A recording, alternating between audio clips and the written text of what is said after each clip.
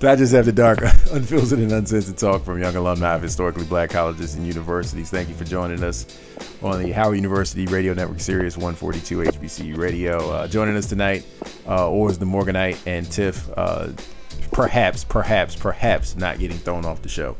So and here we are. A lot of things.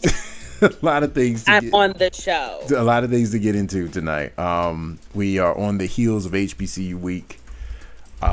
And this was a big deal because not just the scope and scale of the conference itself, but this was the first time in several years over the course of two administrations that the president made remarks. So we had Donald Trump to bring remarks to the conference and attendees. If you look at the coverage and you look at some of the footage of it, people were there, but they weren't there for it, if you get my drift. Very little applause. Very little feedback, no booing or anything like that. But I think that the crowd made a statement of displeasure with his presence there. His remarks itself were to be expected, scripted, testament to the history of HBCUs, the value of their contributions to the country. And the breaking news out of that was remarks on saying we're going to roll back some regulations on loans that are available to HBCUs that typically had not been available to private faith-based schools. We're going to roll those back so now you can have some access to capital funding. And then some fallout from that, particularly from Dillard President Walter Kimbrough. But first, let's get you two on the record to give your thoughts on particularly the president's remarks, as that was the most front-facing part of the conference. And then the idea of this annual convening and actually what it produces for the sector overall. Tiffany. Oh, why Oris can't go for it? Because first of all, you were an HBCU ambassador as a student. So shockingly, you were not in attendance at your conference. Perhaps you were not there because Omarosa was not present, so you're boycotting. But you still are aligned with the White House HBCU All Stars program. So we will defer to you as a All Star alumna. First of all, I would like to say you have a wild imagination. That's one. Two, I would like to say that the program that I was part of does not exist anymore. Okay, maybe you can link my article in the post somewhere below. We'll see about that. That article is years old, will not be resurfaced, unlike David Wilson, who links the articles from 3 years ago. We will not be doing that. Flex bomb. My hits, okay? We can run my hits. What did you think about the conference this year, specifically about Trump's remarks? I actually was working at my HBCU because I am employed by one, and I wasn't there. And to my understanding, nobody else from my institution was there. Howard not we present. Were busy working. Excellent. Okay. We were working. Okay. For the students of the Commonwealth. Noted. So I actually did not have time to watch the remarks. I'm glad I didn't, because having to read the transcript was tough. Because I could still hear and see him in my mind's eye, and that was like troubling for me. But it was really basic. And like when you have the opportunity to have talked with the people that work with the initiative, and the opportunity to converse with the people who are the liaison to the initiative from the White House, it literally is basic. He thanked Jaron. There was nothing. Jaron. Well, yeah, I knew that because of apostrophe. You okay? You're right. Jaron, who's a fellow Howard alum, he thanked him, but it's like, okay, what and else? He shouted out people who are on the president's board of advisors. Okay, and what else? The people that made it possible for the initiative from 2017 to be a thing. Okay, and what else? Okay, so the new thing was the faith-based situation, but all I thought about when I read that new thing was, what about all the other things or all the other forms of funding and contracts that we technically have equitable access to. Do we actually get those? I don't know. And that, well, it's not, I don't know. We complain about not getting enough funding or federal contracts, even though they're technically made available to us. So is this just going to be part of more lip service to the community, or no? I don't know yet. I would like to think that it's going to be more than lip service, but again. Well, they got a record so far. I mean, it's hard when, and we've been talking about this, we've been writing it. It is hard to reconcile Trump and his rhetoric and then the actual deliverables of the administration. So I think the tension is good, though, because that helps you to keep track and keep in check what your resistance looks like and what he says on the daily versus what his policy does, because you really can't let it slide. So like, right, you can't let some of the things that he says slide. But then when you try to say, okay, well, here's a credible, we have to credibly say, yes, this happened and it helps our schools. Nobody wants to hear that. So right. it's not the point about being a Trump fan. It's about being honest on both targets of this conversation. Yes, but again, shout out to people like Niles. Yeah. Yeah, who are always going to say, hey, no, that's not enough because he did XYZ. Like, that's not enough. Y'all gonna stop trying to defend this man just because he did XYZ. And I do think that tension is good. We need that to preserve ourselves for the record. Well, Wars, what did you think about the remarks and, I guess, the resulting coverage? I mean, I thought his remarks were on point with what something that Paris Denard or someone else from TMCF wrote for him. I think he definitely got some feedback from UNCF and TMCF before he spoke. I think whoever's in his black circle definitely gave him some things to highlight, and he did that, which is what he's supposed to do.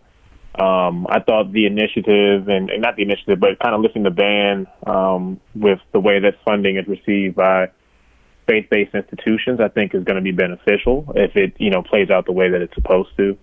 But overall, I mean, I was unimpressed. I mean, I'm always unimpressed though, but because right, I was going to say you're always unimpressed. Yeah, so I mean, I think that unfortunately, there's a lot of conversation right now about HBCUs. It's a really hot topic with the presidential, debates on the Democratic side, with this quote unquote ADOS movement, with the clips going around talking about giving into HBCUs and HBCUs and HBCUs. I think it's really a hot topic right now, but when we talk about equitable funding, we talk about really feeding into these endowments and the things that need to happen, they don't. But I also disagree with some of what Kimbrough has said in his remarks, and I think that a lot of HBCU presidents, in my opinion, put too much of an emphasis on this initiative and trying to lobby the president. And it obviously is good PR to come out and say he didn't listen to us, that our time was cut, all this good stuff. That all sounds good, and we all know Kimbrough's great at promoting himself. So with that being said, my God. I think that it's important that we keep in mind that there are other ways to do this. I think Will says it best over HBCU money.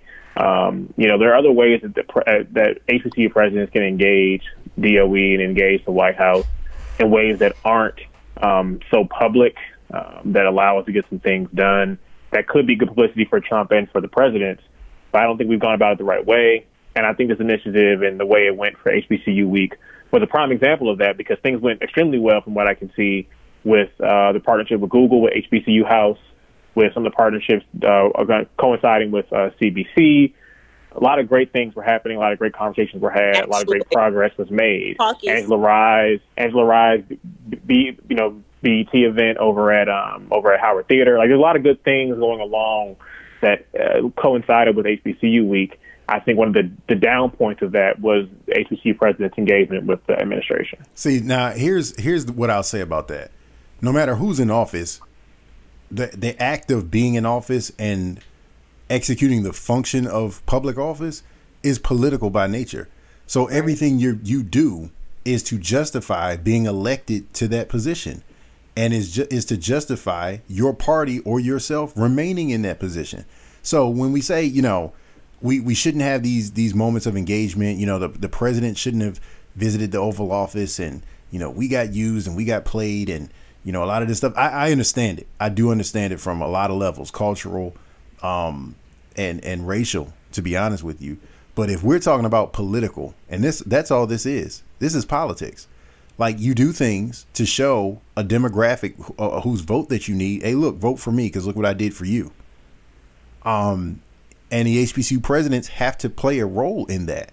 They have to be apolitical in terms of who they will work with, but they have to be politically charged in how effective they can work with everybody, or how effectively. So, you know, I said from when we were in the Oval Office, you got to do this. That's politics. I said the same thing. You know, some people said, you know, why is Trump making remarks at our conference? It ain't your conference. It's the White House's conference. Who runs the White House? Right. No, and I totally agree. I think I agree with you even more in the sense that that's why I think the president should shut up personally. You know, I mean, I hate to say that so directly, but we're supposed to be apolitical. We're supposed to, you know, I think Tiffany's alma mater's president, Wayne, plays it extremely perfect. He never goes too far right. Mm-hmm. He never goes too far left.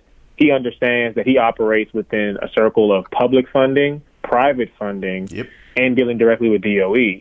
So he understands that presidents come and go. He plans to be at Howard for a very long time. So it will behoove him to stay within the middle. And in my opinion, that is where our president should stay. I made a comment about Walter Kimbrough because I think that he gets too far political.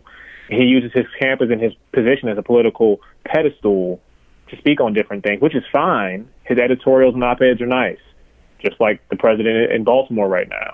But I don't think it plays to the benefit of either campus. And as a Morgan State alumni, I can tell you it plays to our benefit because it creates an environment in which you believe these presidents are literally doing everything they can to ensure their campuses are running at full speed, and that the president and what the White House and DOE is doing is just the one last thing we need to get over the hump. And that's not the case. Now, let me say, in New Orleans and in Baltimore, there's more to do. Now, let me say, in response to that, because I tend to agree with you on a personal level, my personal politics. But here's what I would say. Up here in Baltimore, we don't care what, well, at least a number of us, many of us, don't care what David Wilson has to say politically. Is it the old school Grizzly Bears who don't care? The Grizzlies don't care. Okay. The Bears may care. Now, let me say, in New Orleans, I don't know if that's the case. It could be that, you know, Dr. Kimbrough is getting pressure from black legislators. Yo, you need to call this out. It could be that his campus and his alumni are pressuring him. You need to call this out. We don't like him. We don't like him. We don't like him.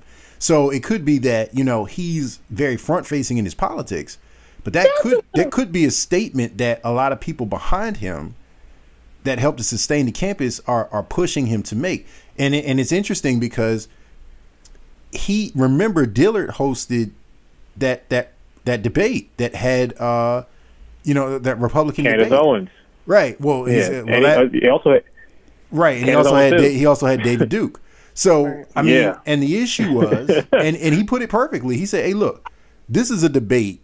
I'm in a Republican state. This is a debate that whoever wins it is going to be my elected official. I have to be willing to show that I want to work with the state government mechanism, regardless of who's in the seat." So I respected it. I respected his G for that. I mean, now when you come out and make statements and say, well, I don't know if this policy works and I don't know if this function works. I mean, I get it. I mean, but is that the politically best way to go? But I understand it. And I more understand it if you're one of those places where people are forcing you to take stands. Texas Southern may be another one. I can't for the life of me understand why Republican speakers are getting chased off the campus, but you got the Democratic National Debate on campus. I understand it if your people want that, that's fine. But no, you're going to pay a political price. So there's they had Ted Cruz play a basketball game in the gym. They didn't run him off. I think the issue. I think when they ran off the guy who's a Harris County board member, I believe, at the law school. Mm-hmm. I think that was a bit of a different situation than, because again they had Ted Cruz like around the same time. Mm-hmm. So I think that was a bit more of just to defend the issue a little bit because I live down here. Mm-hmm. I think that was a bit more of an independent situation, but I do agree in that almost all of our schools are Republican states. I mean, how many of our schools have Democratic governors? Not even Maryland has a Democratic governor. Right. So this is just the schools in Virginia for the most part I can think of. So I think all of us have to operate in that space. But even to agree with Tiffany a little bit here, I think that there is a place and a time to be there and a way to be there, and I agree with them being there. I just don't agree with the headlines coming out of it from some of the presidents, because I think that it doesn't add to more healthy debate. Because at the end of the day, there's a large chance he could win re-election, mm-hmm. and we need to continue to build. We could have another 5 years consecutively of this administration, right. Not just with him. We don't know. DeVos she may retire. She may not come back. There's a lot to talk about different things. So we need to make sure we're in good positions before that time comes. So there's another aspect that leaders could take, and I know we expect our HBCU presidents to just lead like from the front, but when you think about how agendas are made and how it takes the people to decide that there is an issue and they bring it to their leadership's position, I think, or forefront of their agenda, trying to get it on the agenda, I think that's where HBCU leaders should show up. Not leading in terms of, hey, my people said X, Y, Z. It's this happens, it's baking for a while, then the president figures out, oh, shoot, this is happening. What am I going to do? What can I do? And then... But see, I think that's a slippery slope for presidents. And I'll say this before we take our first break. You know that colleges and universities, period, black or white, that's where kids or students are finding themselves politically and personally. Yes. So they waiting for the stuff to pop off. They're literally on campus like, give me a reason to protest and not go to class. Yes. Right? This is particular at HBCUs. Because of our lineage and our DNA of it's a laboratory of activism. Like, so I think that the presidents are aware. You don't want to be the one that makes a politically astute statement or takes a position and the students jump all over you. Now you can survive students jumping all over you because every president knows there's always a break in the action. Y'all can be mad at me all fall semester. Eventually all y'all going home for Christmas. And when we come back, y'all will have forgotten it. Y'all can be mad at me all spring semester. Eventually, y'all Negroes gonna graduate and go home for the summer. So there's always a pause where you can survive a student-based or a student-led crisis. And not a crisis of, we got some infrastructural issues or there's crime. I'm talking about a crisis of the students are not happy with you. You can survive that because there'll be a pause. But when it becomes a situation where you take a position and you don't have to, that's when you start getting the name of, oh, president is such and such, president X, Y, and Z is such and such, and that can carry you for 4 to 6 years, because if you dip in that pool too much, if you make too many political statements one way or another, then you start to get the label of, oh, you're an agent of politics and you do it either for the money or for the governor's favor or whatever.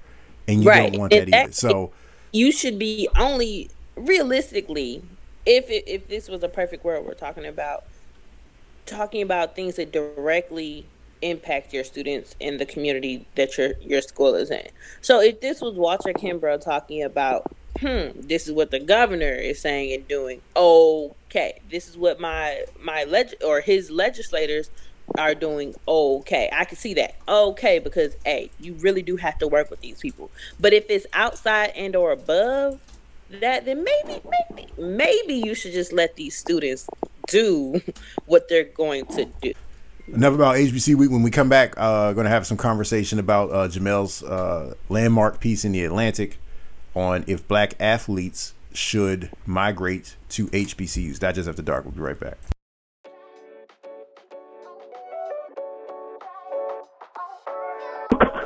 Digest After Dark, and we're back talking about accreditation issues at an unknown school off air. But we're back to talk about a really significant piece which came out in The Atlantic. What was that, last week?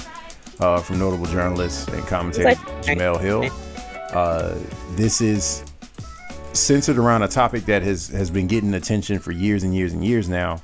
Should black athletes take their talents, their brand, and the money that comes along with those to HBCUs? And the premise of her argument was the NCAA and all of its member schools, particularly in the Power 5 conferences, have been making billions and billions in revenue off the backs, literally off the backs of male and female black athletes who go on to professional careers, who enjoy great collegiate success. They pack stadiums of 100,000 people or more. They sell jerseys, they sell beer, they do all this stuff. They don't get paid for it. In the meanwhile, HBCUs in the communities that surround them financially struggling in a lot of cases. And what would happen if these same talented black athletes went to HBCUs? Could that revenue transfer over to black college communities and help galvanize identity and financial empowerment around these schools, particularly in the athletic vein? So Tiff doesn't care about sports. She's getting boxed out of this conversation. That is not true. The only reason she's a part of it is because Jemele Hill is from Detroit. We don't care about that. You know what? So, Ors, I would ask you, your thoughts on this are a little bit different from the general dialogue that's been taking place. So what did you think first about the article and then the premise of black athletes being centered more around the HBCU community? So I liked the article. I didn't like her response as much. She wrote a response maybe 2-3 days later. I wasn't too into that one, but I was into the original article and his premise. Also, shout out to Ben Watson. That was great content with him taking down Laura Ingraham. Yeah, I did see that. Really enjoy seeing her. I really enjoy seeing her shake. Always fun. But no, I think the article was good. I think that what she said is what many other people have said. I feel like you've written on it. I feel like Stephen Gaither at HBCU Game Day has written on it. So she just has a bigger platform. So I don't want to give her so much credit without giving credit to people who also operate in the space, who speak about it. And I think even better ways than she has. And again, I know that obviously she has to make things that are entertaining to be able to be read in the Atlantic and so forth and so on. So she didn't really get nitty gritty in terms of the facts, talking about student fees and all different things. But I thought it was good. I think that part of my issue is that I'm not, and again, I'm someone who's a big football fan. My brother is a MEAC football player right now. So I can't sit here with a straight face and say I don't care about football at all. But I think that that's a space where we spend too much time and money in the HBCU space personally. I think we spend a lot of our time worrying about football. And to me, I think it's a waste of time. I think that HBCU should take the seat like Georgetown does. Like Georgetown is in D.C. There has never been strong football in terms of collegiately in the Mid-Atlantic region. The best time Maryland ever had was probably in 2001 with Chris Perry returning kicks. With Ralph Friedgen was still there. Yeah. And they still didn't win nothing. They got to the Orange Bowl and got blown out by Florida. So it's not our thing, but we've won national championships at Maryland, even though I don't mess with Maryland like that. I'm a Georgetown fan. But at Maryland and Georgetown, Coppin had a great run. Morgan's had strong runs. UVA just won a ring, and they got a bunch of DC folks on the team. So I think that HBCUs are positioned, one, because basketball is a sport that doesn't require as many people to be good. Two, you don't need them in school for 3 years to make the benefit. And four, I mean, the facilities in basketball don't matter. Like, it doesn't matter what weight rooms don't matter in basketball. Practice facilities don't matter in basketball. You practice on the same court you play on. Like, we don't need to spend nearly the amount of money. So I think that if HBCUs took the premise of this article and applied it to basketball, and we went D3 or D2 or whatever in football, like Georgetown, and then had top tier went all in on D1 basketball, we could be competitive. I mean, if you have a squad that's going 30-5 in the MEAC, they deserve a higher seed than a 16. Our issue is that we never can have a team that's that good. Our best teams may lose 10, 12 games. So I think that if we apply this energy to basketball, men's and women's, and we pull some money back from football, go D2, go D3, go NAIA, I think that we can be successful, because that's what Georgetown University has done. Now, again, they've had some down years, but for decades and centuries, they've had a football team, but it's not a real football team. It's D3 or that's a D1 now, but they were D3 for a long time, and they had top tier basketball. I think that's where we should go. We should go top tier basketball and let the football go. I've always said from the beginning, there's a reason why 30 years after the fact, the CIAA is still more popular than the MEAC. Now, you could say that the MEAC spinoff teams were the popular CIAA teams, and that's why they moved up and created their Division I thing. But the CIAA as a tournament, the affinity to that still remains popular. And part of it is the geography. Part of it is you don't have to travel far to see good rivalries. You don't have to travel far to see teams that are, competitive, within competitive balance and range of each other. And it still means something. Everybody's in Carolina and Virginia. The MEAC now, Division I, we're all up and down the East Coast. So you don't have a chance to galvanize the conference as a fan base. More to the point, in moving up that way, you don't have an opportunity, or you don't have any system or infrastructure in place to guarantee that every single one of your schools is going to be competitive. At least with D2, everybody's going to have a small gym with no AC. Everybody is going to be geographically proximate for the most part, so we can save on travel and put more back into the program and recruiting people, and in-state talent and building that in-state fan base. But there's no way that you can make South Carolina State be competitive. There's nothing the MEAC can do. There's nothing the other member schools can do to force them to spend more money on sports or to spend more wisely on sports. And there's nothing you can do to make them great in basketball in South Carolina. Football, yeah, they're not touching Coppin and Morgan in basketball. We just got a basketball city. There's nothing you can do about it. Nothing you can do about it. So, I mean, to that end, I totally agree with you, or it's like we got to rethink the way that we do sports. But then to the larger point of, should black athletes go to HBCUs? Her point was well taken. And I'm so grateful that she used her platform to make that kind of a statement. But here's the thing. If somebody told her, and I'm not challenging her or questioning her, Draymond Green got a choice between Michigan State, where he's from. He grew up in Michigan. Flint, right? Or was it Saginaw? Saginaw. He's from Michigan. You got a choice between Michigan State and Bowie or Morgan. Where are you going? Especially if the price is right. Because one of the popular stories, we've had big time basketball players have a passing fancy with HBCUs. We've had John Wall, we had OJ Mayo. We've had a couple guys who were flirting out there, or posting out there, I might go to an HBCU. And the story will go, and without naming any names, at some point somebody comes to your door, comes to your mom and says, "What's the number? How much is it going to take to get your boy where he's supposed to be?" Is that on their end, as in on the potential recruits end, just a mechanism for them to get somebody to come to their door?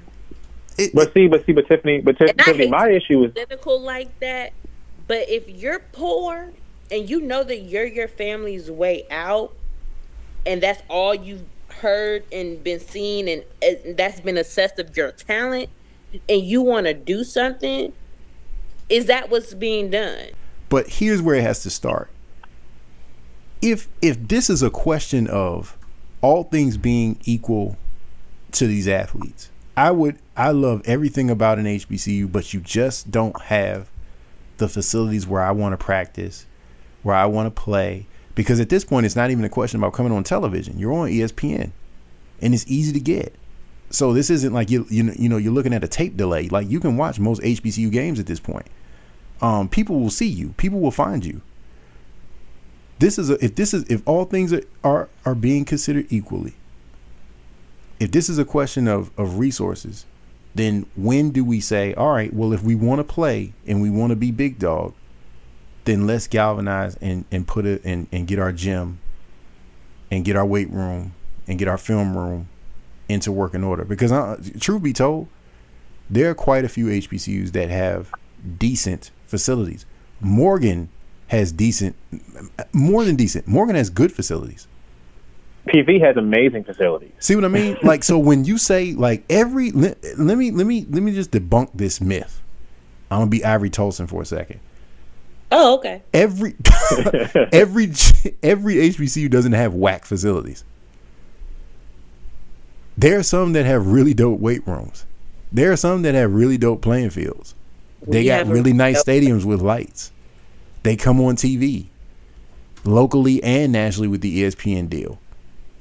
Every HBCU ain't trash when it comes to that. And we lead the FCS. And even though again I'm not a big fan of us staying in D1 football, but we lead the FCS in attendance every year. Right. So ain't about people in the stands. There are way more people in the stands. So if you think about it, it's more of a question of are you pouring the resources into the facilities? Are you pouring the resources early enough into the right people to get the coalitions that surround really good athletes to understand that HBCUs are a better option than another mid-major? I think that we have this misnomer or this wrong philosophy of we got to get Zion or LeBron. I don't think that's not who you got to aim at. They're going to go to where they're going to go. You can get John Morant. You can get a Draymond Green, who was a late bloomer, and you know how we know it, because we got a Tariq Cohen. Like in football. So there are Kyle O'Quinn, if you can get those guys who are good enough to be, second team all city, first team honorable mention. When you're feasting on that talent, then you're good to go. I think something is happening when you see all these NBA players and NBA veterans and retired NBA players giving money to HBCUs. They're starting golf programs at HBCUs like Steph Curry. They're doing combines, the SIAC and the SWAC doing a NBA combine. More and more of these black athletes are starting to look at HBCUs.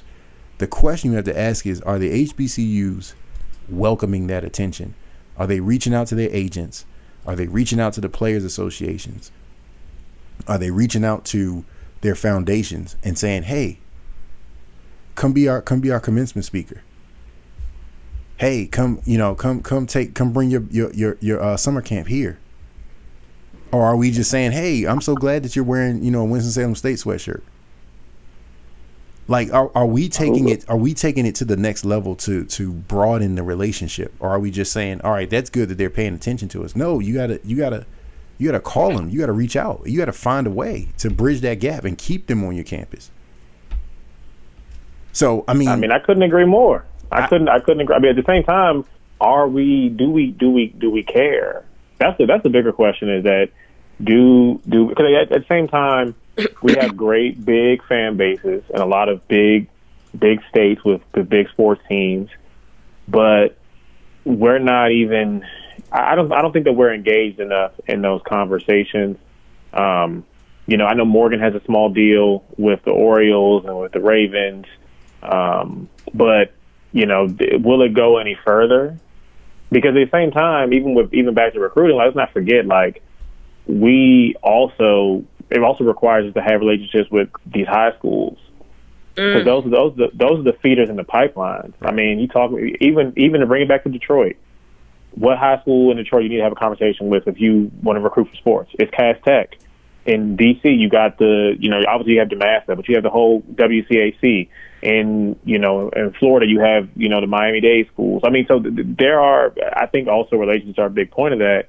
At the same time, I mean, people like Juan Dixon was third team all city and went to Maryland. I mean, so if Gary Williams sees value, maybe we should see some value too. Well, that's where things get older. That's to the point. I mean, go ahead, Tiff.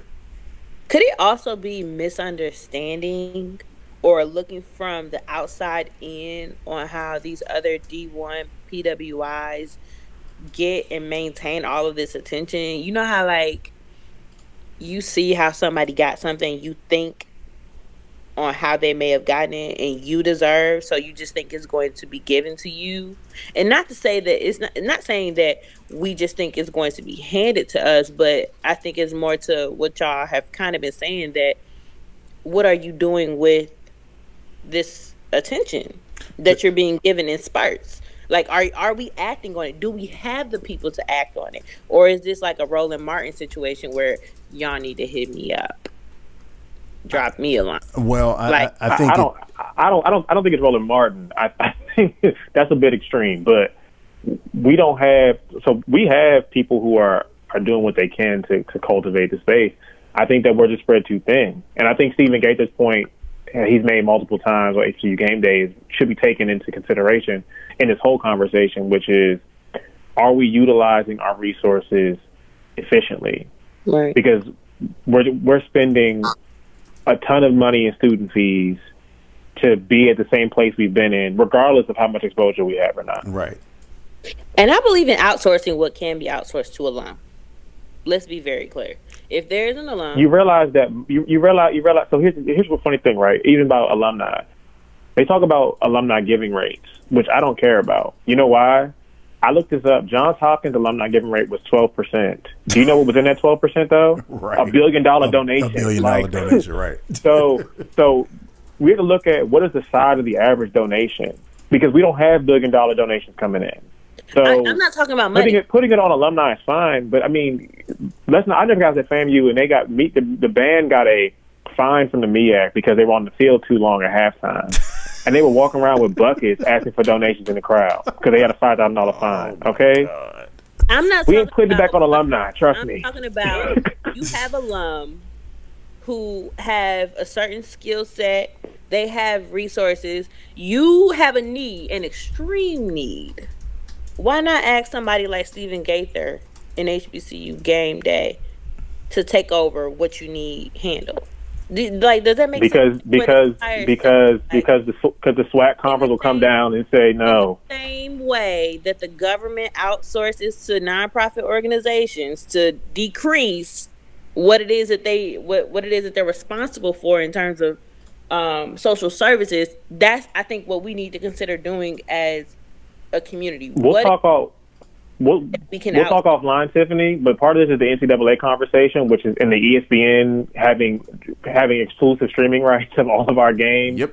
Conversation, because we can't outsource nothing. That's what I was going to say about, if you talk to Steven, he would love to, but ESPN has exclusive streaming rights of all HBCU content from the MEAC and the SWAC. And we don't have to be NCAA. That's part of it. Okay, there you go. That's the conversation nobody's ready to have. Is the conversation nobody's ready to have. Statement, there is something to be said about having more than one option and sticking with the one that's serving you the least amount. Yeah, serving you the least, and that's how we got to end this one. Nah, I'm not finished because you tried to cut me off. No, you're done. You're done. So that's the conversation no one wants to have, and we got to have going forward. But when we come back, we want to get to a serious issue that is playing out at several campuses and typically does year to year. How do we deal with crime on campus? Digest After Dark. We'll be right back.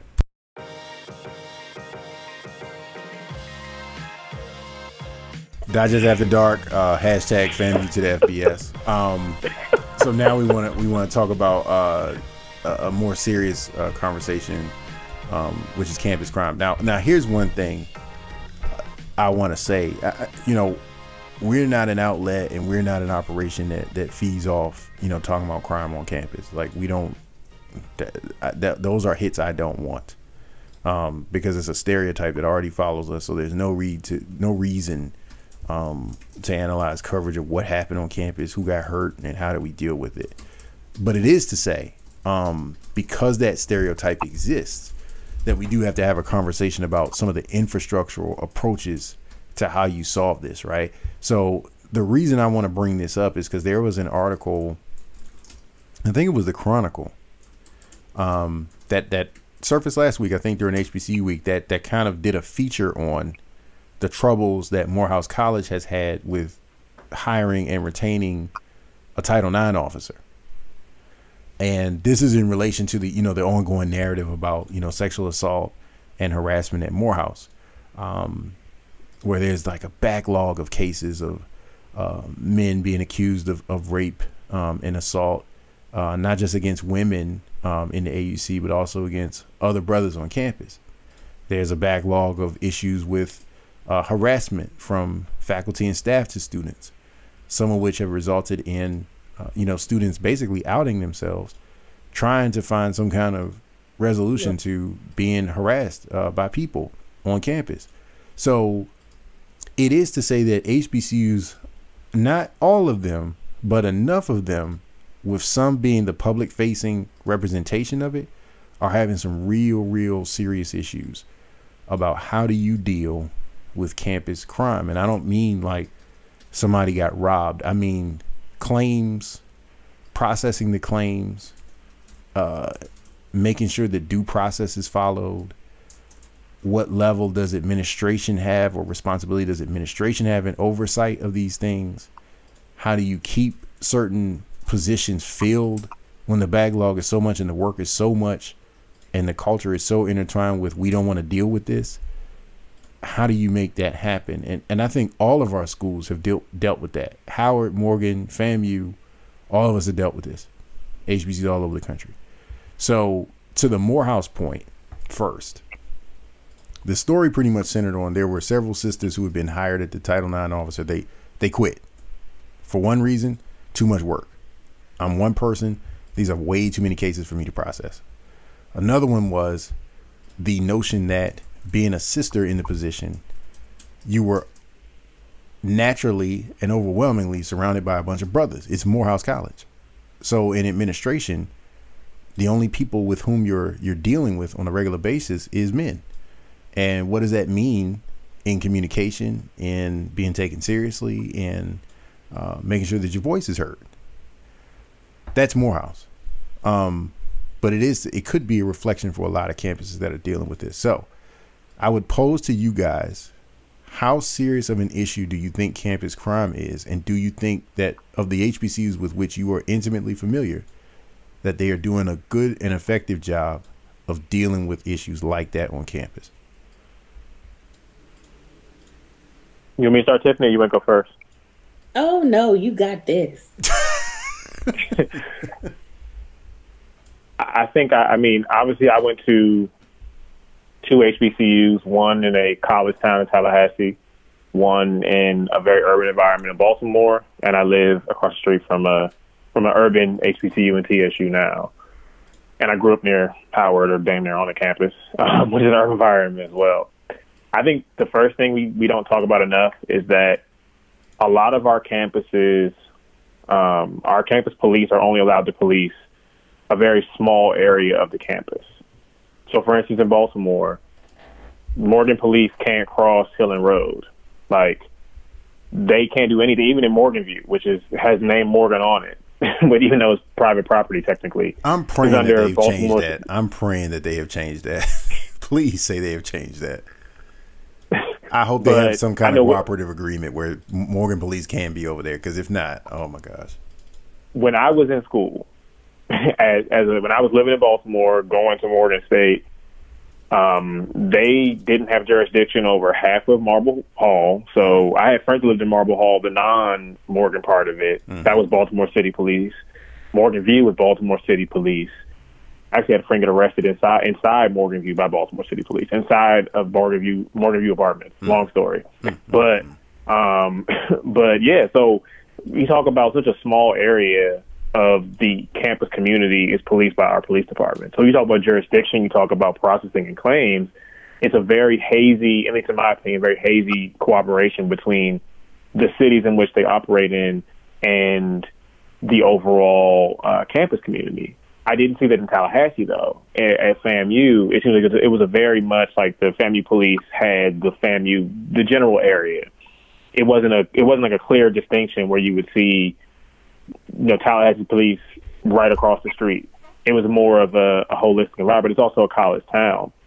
In D.C., I rarely see Howard University police. I mean, you may see them obviously on the campus, but they're not on Georgia Avenue. They're not on Florida Avenue. They're not nowhere down U. So I think in my opinion, we talk about jurisdiction, we talk about Title IX, we talk about all these different things. I think it all comes down to the fact that we are under-resourced in our crime prevention and our safety edifice because of our campus size, but also we don't necessarily have the jurisdiction to go a little bit further out, which is where many students live. And then the third thing about that is that in some cases we don't have the best relationship with the communities that surround the school. You can, so I guess from a university budget perspective, there are times where you can allocate resources and say, all right, we want more police cars, or we want to hire more officers, or we want more technology on campus, like cameras and keyless entry and ID cards and stuff like that. So there are things that you can do on an annual basis to say we're going to strengthen our public safety approach.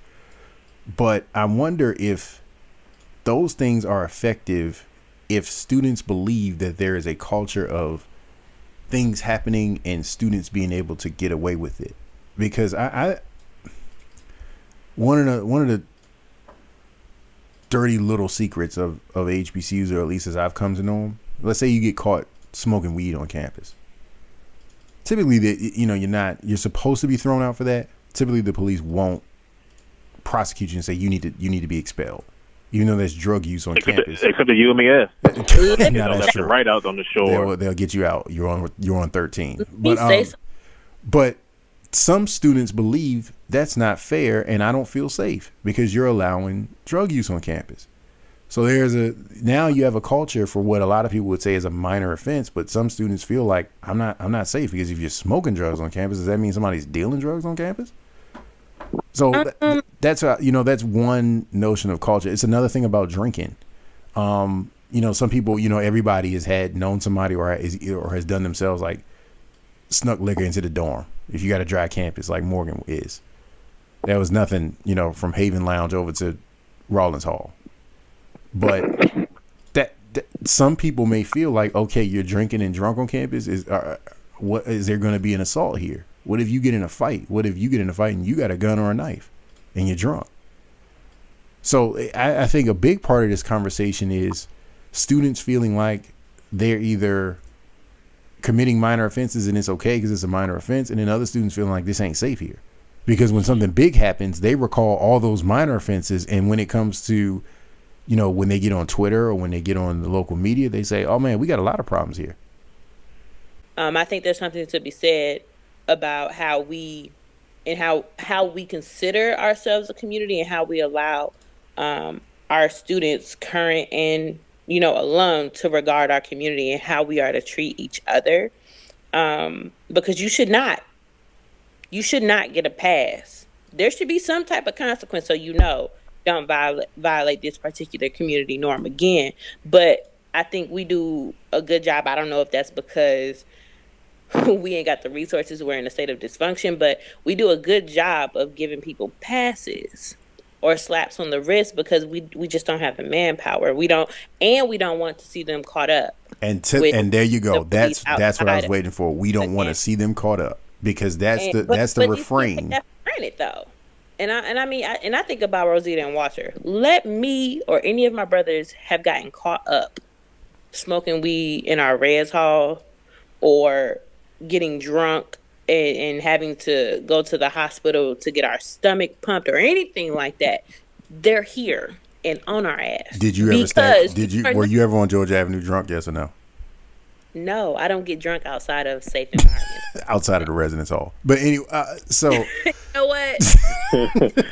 So I mean, I was definitely drunk multiple times on Warner's Way. I was great. Walking. Yeah, I mean, so it is what it is. But I think Tiffany, you have a good point. Willingly and willfully put myself in that position. I'm not getting drunk outside of my home. I understand. I don't. You have a good point, but from my experience, I never saw anybody get the pass at Morgan or FAM. I had multiple friends get arrested by Morgan and FAMU police for very minor things. I had a friend get kicked out of UMES for some residue. So maybe back in Jared's day, and I'm not saying you're that much older than me, maybe back in your day they was a bit cooler. But now, when I was in school, I had multiple people get kicked out for what I would consider minor offenses. And it's crazy because in Maryland it's all legal now. Well, it's not legal; it's decriminalized now. See, that's the challenge though, because officer to officer, chief to chief, VP to VP, president to president, they all have differing views of that, and that's okay on your individual campus. But what happens when that's on the same campus? What happens when a Title IX officer believes, okay, I've got a claim of a sexual assault? The victim provides this information, the accused provides this information, and I don't have the time or the resources to investigate friends, to investigate acquaintances and all that stuff. And so this comes back based on what I have and what I have time for, inconclusive. And now you have an issue where students are saying, such and such was raped. And you're coming back inconclusive, and that dude is still, or that person is still on the campus, the attacker. No way. No way. And now you have a situation where students are compelled to say, I'm going to go on Twitter or Instagram and out that person and out myself as a victim and out the university as unresponsive or non-responsive or complicit with an attack. And we've not even gotten to all the levels of how does this happen? And now people's lives are permanently altered, and a school is dragged through the news nationally, because every time this happens with Morehouse and Spelman, they're in the news nationally in multiple outlets. It ain't just the Atlanta Journal-Constitution. This is Time Magazine. This is New York Times. This is the Washington Post. So this is a national story. And at what point do you say, how do we effectively handle this? And we're just talking about sexual assaults. We're not even talking about violence on campus. We're not talking about weapons. We're not talking about fights. We're not talking about burglary and property destruction. If we just focused on sexual assault and broke down, how do we get here? And when you compound that, there's a culture of students really don't know what due process is. They don't, and it's not that they're not intelligent enough to know. It's not that it's not explained to them. I think that they get caught up in the emotion of it. When I think about the A&T case where the cheerleader was sexually assaulted and the people were outing the attacker, he's still on campus, get him out of here. That's when you talk about Title IX, that's a lawsuit. You throw him off campus and he hasn't had due process, he hasn't been found responsible, he hasn't been found criminally responsible, that school is about to have a problem. Because you didn't give a student, legitimately charged or not, due process. But from a student perspective, we all saw Morgan lost that lawsuit over the shooting. Right. See what I mean? So when due process. when you talk about resources, that's a challenge. But it's even more of a challenge when the schools don't make it clear timetables, requirements of cooperation from witnesses, requirements of cooperation from claimants, counseling resources. You just, a student makes a claim and then say, okay, well, I appreciate that. You need to go to the doctor. Okay, well, are you okay to go back to class? That ain't good enough. That's not good enough. That's how you get people on Instagram saying, my name is such and such and I was raped by this person. Now you got a whole bunch of legal issues. Now the school has a whole bunch of legal issues. Now the school has a whole bunch of media coverage. How do we reverse that? I don't. If you don't have enough people and you don't have enough time and you have a growing number of incidents, real or false, whatever, you still have to investigate all of them comprehensively. Is there a way that you can reverse this? Because you can put more money into your budget. But if your people don't have the training, if your people think like this is too much, I can't do all these cases at one time and I'm not sure who's lying or who's not, and everybody has this thing like I'm not snitching on somebody and I don't really want to throw a black man or a black woman out of school.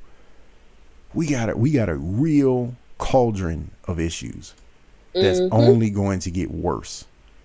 And I think at some point somebody got to offer a blueprint to get out of this, because this is happening at too many campuses. And it's happening too frequently. And ultimately, it'll be the point, as with everything else. It ain't just one school. It ain't just Morehouse. It's HBCUs. HBCUs got a problem with rape. HBCUs got a problem with guns. HBCUs got a problem with drugs. So, I mean, from and in all actuality, we don't. That's the sad part, that we don't. We don't have the resources to even combat it, even from a PR perspective. Like, we don't have, when these articles come out, we don't have the ability to even respond to them in an effective way. Don't even get me started on that. How many times where something happens and the thing says Morehouse officials or Morgan State officials were unavailable for comment? We need a ghostwriting PR HBCU alumni guild. No, for real. Like, we keep talking about what we don't have, but I know we got people. We do. But can we pay their rate? Can we afford it? If y'all ask me to contract, I ain't giving no discounts. Exactly. Uncle Sam don't discount. And why should you? Because the work is that serious, and the work is that. I agree with you. If there's money somewhere, it all depends on how you want to allocate the money. Is there money somewhere, Tiffany? There's money. Where at? It just depends on how you want to allocate the money. Is there money somewhere? You would know better than anybody. Is there money somewhere? There's money somewhere. I don't think so. And that's going to that's going to wait till we get off. Wait till we get off here. And that's going to wrap up our conversation. I mean, in all seriousness, there is money somewhere. Tiffany doesn't have it. Her department doesn't have it. But there is money somewhere that you can reallocate. It's just a question of, are we willing to put the training in, and are we willing to bring the students in mass to help them understand, here's where we are in our ability to process claims and crimes, and here's your responsibility as a citizen of this community in understanding due process, helping us to execute it, and making sure that we're not jeopardizing the futures of other people who may not have been involved, or who you may not have the whole story, and all kinds of stuff. We just got to have, it has to start with a cultural change before you even get to the resource question. So, really good show, man. I appreciate it. Tiffany didn't get thrown off. Ors, thank you, brother, as usual. And thank all of you out there for listening for this edition of Digest After Dark. Again, you can catch us on patreon.com/HBCU Digest. Please be sure to subscribe, just $1 a month, our lowest package. Also, check us out on Sirius 142 HBCU, Pride of Howard University's radio network. Until next tip, we doing this again next week? We're doing this tomorrow. Stop playing. I'm not doing it tomorrow. I'm boycotting tomorrow. Thanks again, everybody, for listening. Digest After Dark. Take you next time. Peace.